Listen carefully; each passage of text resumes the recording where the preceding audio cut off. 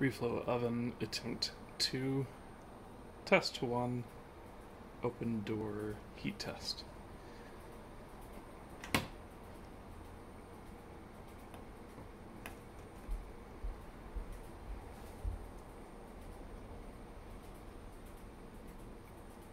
The goal of this test is just to see how it heats up, see that it gets hot, see that the controller correctly or relatively correctly measures the temperature, and just have it open so that we can see what's going on inside.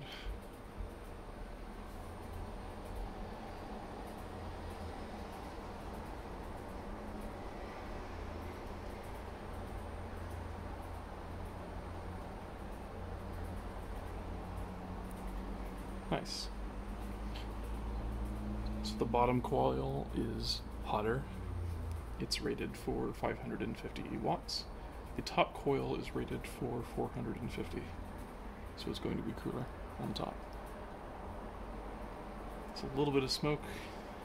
That's going to happen at first. It's fine, as long as it doesn't catch fire.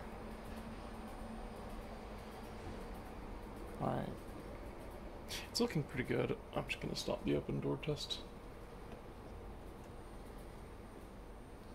Ha.